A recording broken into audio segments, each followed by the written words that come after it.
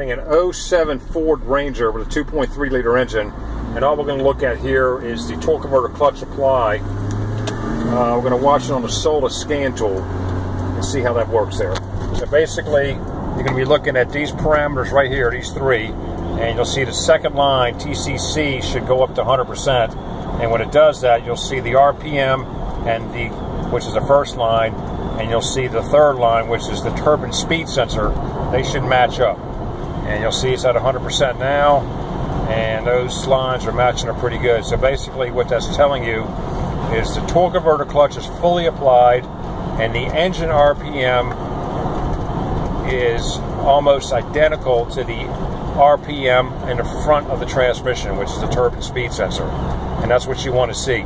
If there was a large difference there, 200 or 300 RPMs, then you would get a torque converter clutch stuck off code.